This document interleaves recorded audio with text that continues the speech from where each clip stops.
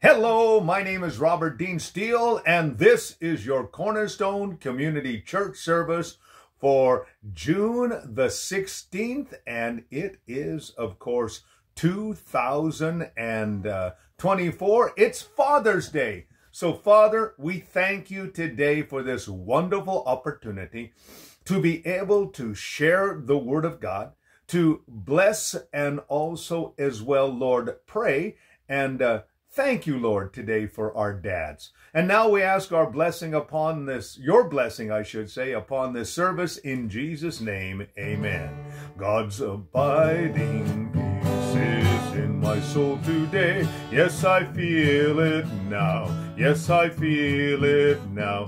He has taken all my doubts and fears away, though I cannot tell you how. Mine, blessed be his name. He has given peace, perfect peace to me. It is mine, blessed be his name, mine for all eternity. He has wrought in me a sweet and perfect rest. In my raptured heart I can feel it now. Each passing moment keeps me safe and blessed, though I cannot tell you how. It is mine, blessed be his name. He has given peace, perfect peace to me. It is mine, blessed be his name, mine for all eternity. He has given me a never-failing joy. Oh, I have it now. Yes, I have it now. To his praise I will my ransom powers employ, and renew my grateful vow. It is mine, blessed be his name. He has given peace, perfect peace to me. It is mine, blessed be his name, mine for all eternity. Oh, the love of God is comforting my soul, for his love is mine. Yes, his love is mine. Waves of gladness and joy my spirit roll, thrilling me with life divine. It is mine, blessed be his name. He has given peace, perfect peace to me. It is mine, blessed be his name, mine for all eternity. Well, that's a great place to start our time together, knowing that you and I have the peace of God, the joy of God, and also as well the presence of God. Well, of course, our next song is one of my favorites, and it is, of course, that wonderful song, Mighty to Save. I love that song. Everyone needs compassion. Everyone needs compassion, love that's never failing. Let mercy fall on me. Everyone needs forgiveness, the kindness of a Savior, the hope of nations.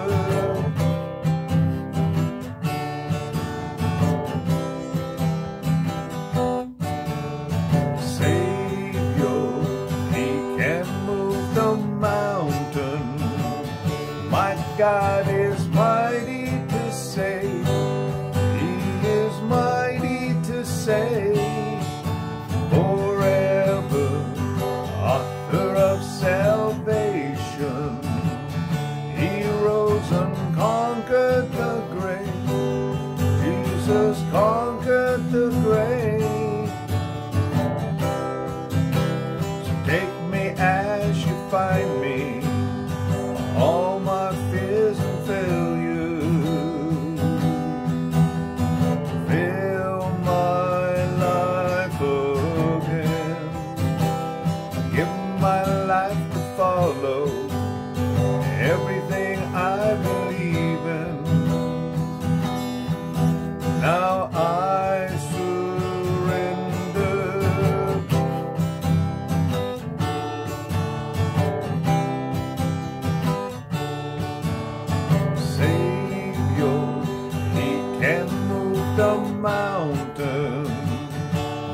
God is mighty to save.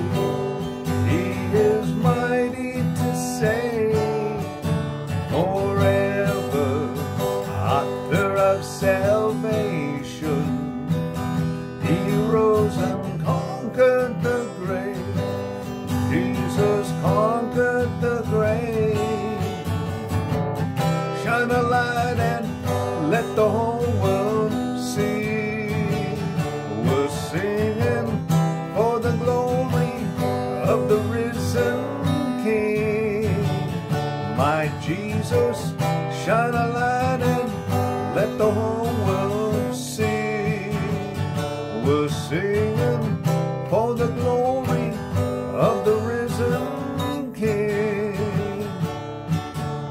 Savior, He can move the mountain. My God is mighty to save. He is mighty to save. Forever, author of salvation. He rose and conquered the grave. Jesus conquered the grave. Jesus conquered the grave.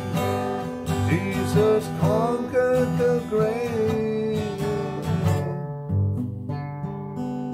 Well, that's a great song, just reminding us today about the fact that God is concerned about the smallest details of our lives. And He is mighty to save. Well, today I have a little message for the dad.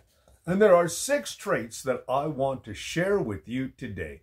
Now, Father, we thank you over the next few moments that we spend together, that, Father, these traits would be exhibited in our lives. And we thank you for it in Jesus' name. Amen. Well, in Ephesians chapter 6, verse number 4, it says, Fathers, do not exasperate your children, but train them in the fear and admonition of the Lord. Now, as dads, we can be a little bit dogmatic.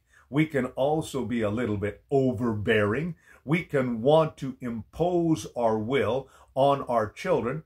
Many times we say this, do as I say, okay? Don't do as I do.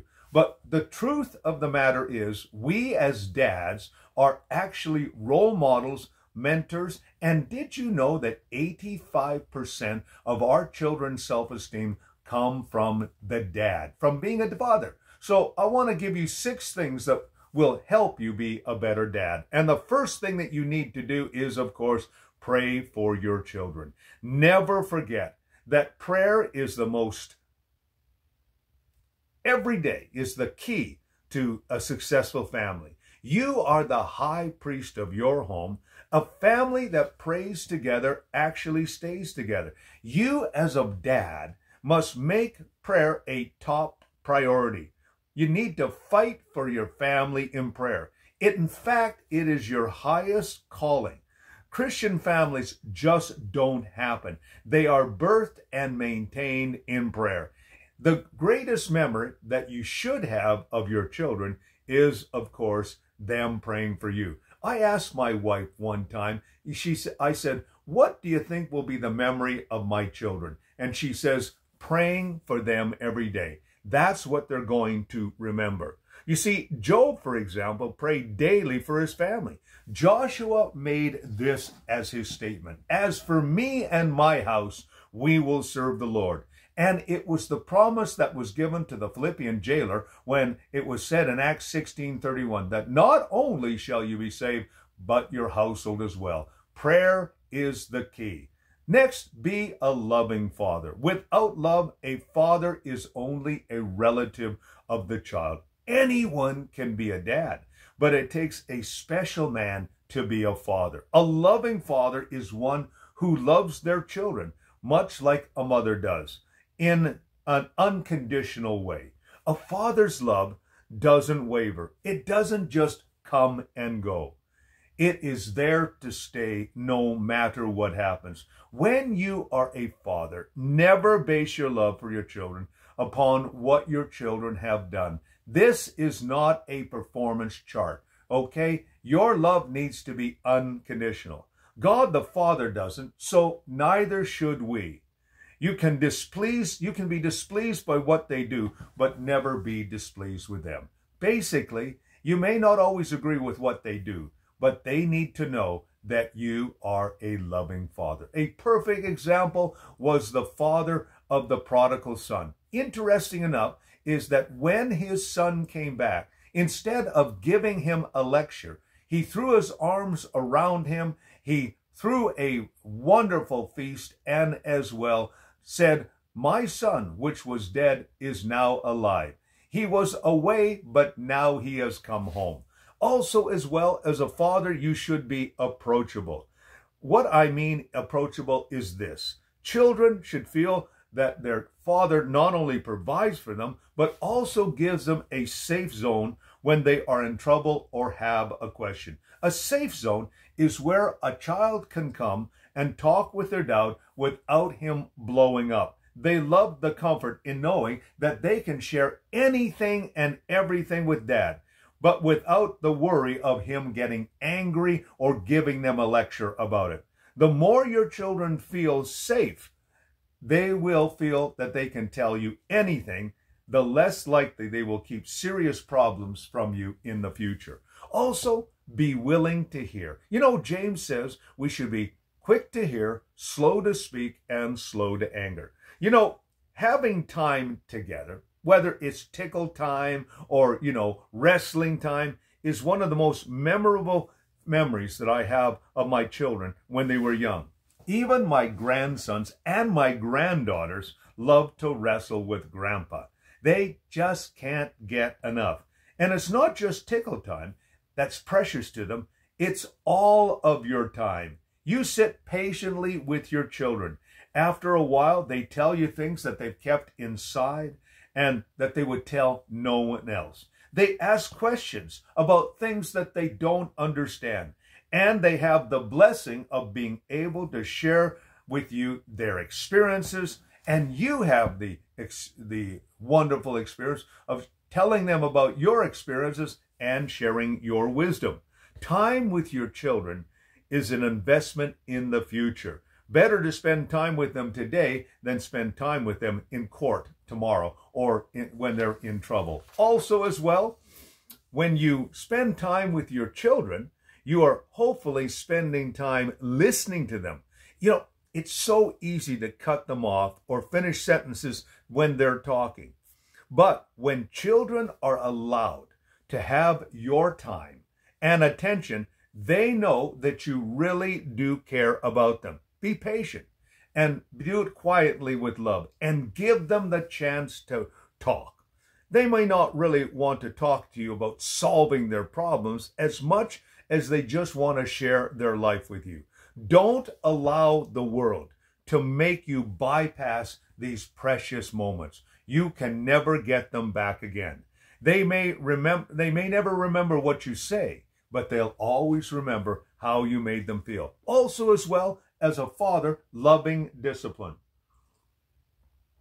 Every father should discipline their children because they're commanded to do so in Proverbs 13:24. But also, when you do it, show them love. A loving father wouldn't discipline their own children when they saw that they were going to hurt themselves. Solomon said, "My son, do not despise the Lord's discipline or be weary of his reproof, but the Lord reproves those whom he loves. As a father, the son in whom he delights." Isn't that great to know that you can delight in your children and yet lovingly discipline? Discipline is love. Hate is not really the opposite of love. It is apathy.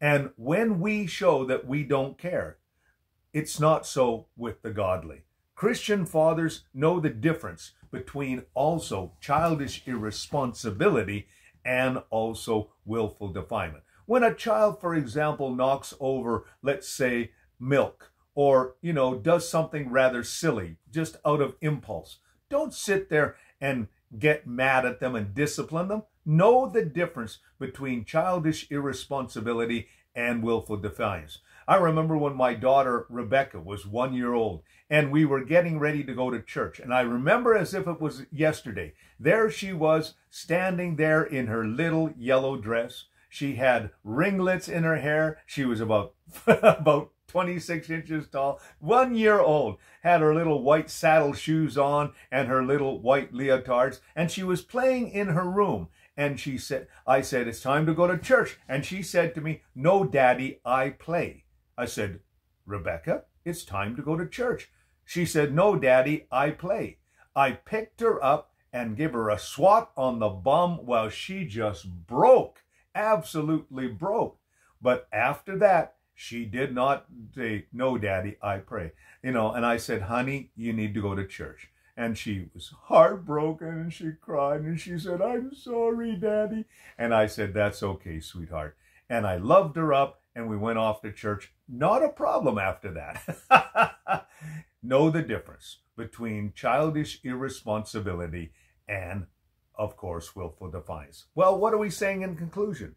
Well, of course, this applies to a Christian father, also applies to a Christian mother. Now, there is one thing for certain. You want a close relationship with your children where they feel like they can teach you or tell you anything. That's because your love for them is not based upon what they do or what they are, but they are your child. Remember that. And grandparents too. You can see these same qualities important in your relationship with your own grandchildren.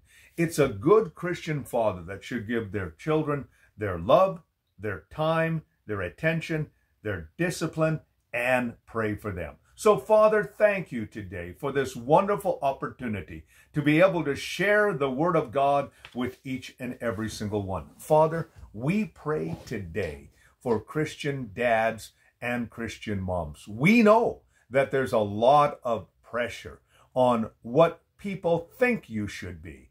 No, Lord, today you lead and guide and direct each one of us, Lord, to become the man or woman of God that we're supposed to be. And in turn, Lord, we'll be able to bring these qualities to every relationship. And we thank you for this now in Jesus' name. Amen. Well, of course, we always pray for you. It could be physical, spiritual, emotional, intellectual, financial, or family. And I want you to know today that God can do exceedingly, abundantly beyond what we're able to ask or even imagine. Now, there are two scriptures I want to leave with you today. And one of them is Philippians chapter 4, verse number 19, that says God will supply every need according to his riches and glory. And number two, that 1 Peter 2:24 that says, by his stripes we're healed. So, Father, today, whether it's healing or provision, thank you that you are bringing it into our life situation. And we are bathing these moments with prayer because, Lord, we know that only you can bring these miracles about, whether instantaneously and immediate or in the long run. Father, we give it all over to you. In Jesus' name we pray. Amen. Well, we're going to close off our time together with a great old hymn, and that is How Great Thou Art. I love this song, and I want to share it with you today. Oh Lord my God, when I in awesome wonder consider all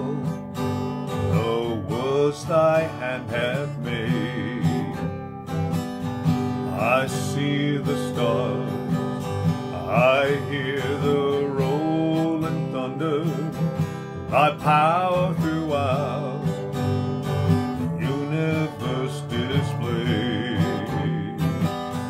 Then sings my soul, my Savior God, to thee. How great thou art, how great thou art. Then sings my soul, my Savior God, to thee. How great thou art, how great thou art. When through the woods and forest glade